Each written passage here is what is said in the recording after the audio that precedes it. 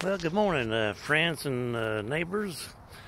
I'm here this morning, just going to take the dog for a walk, and wherever he went.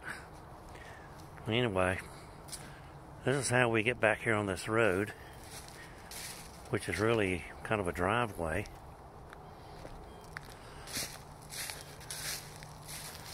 Anyway, I want to ask you a question. Do you believe in prayer? I believe in prayer. I believe in God and answered prayer. Bullet, come on, buddy. I don't know where he goes. A couple of years ago, what was I doing? Anyway, I must have been retired from truck driving, and I just felt like I needed a little companion to have around. I guess I'll be walking myself today. So anyway, I asked the Lord for a little companion, and one day, the Lord was asking me, what do you want? And I said, I want a small dog.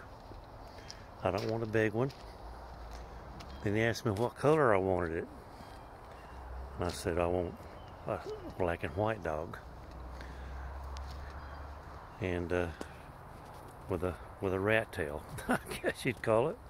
Sticks up, curls up, but it doesn't stay curled up all the time. Sometimes he lays it down. Oh my gosh, I'm out here again by myself, not knowing where he is. Maybe he'll catch up to me.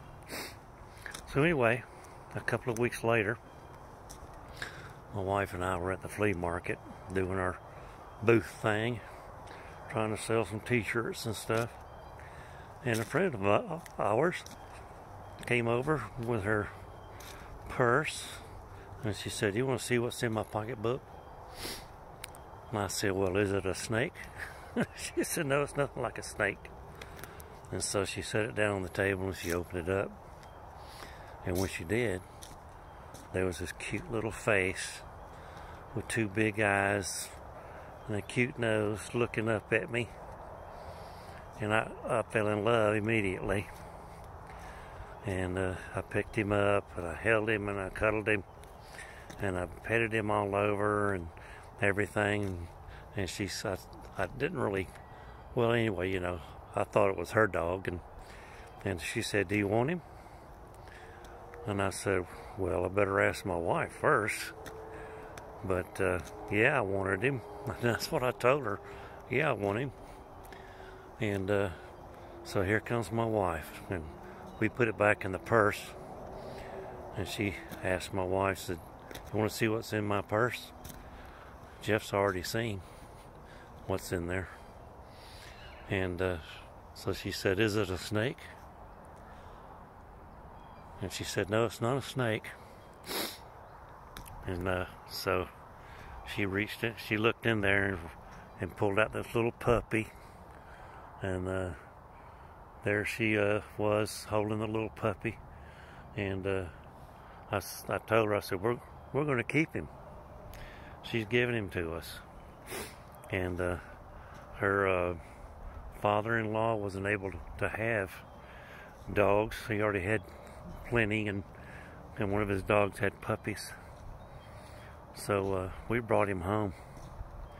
And for the first month, I think, or maybe 3 weeks or a month, I slept with him in my lap in my chair, all covered up in my blanket that that somebody made for me. And finally my wife convinced me to come to bed and put the dog in a little crate there by the bed. And well, that worked out good for about 5 minutes or so. Next thing you know, dog's in the bed with us.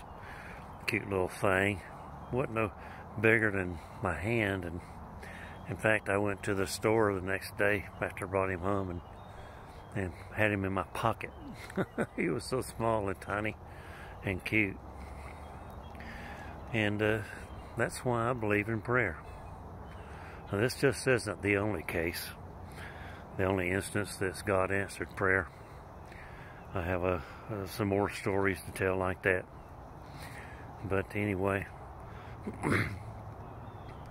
we have him, and he's 3 years old now. A little bundle of energy, and a good reason for me to get out of the house. So, thanks for listening. I really appreciate it. I tell these stories maybe to inspire you to, don't give up on praying.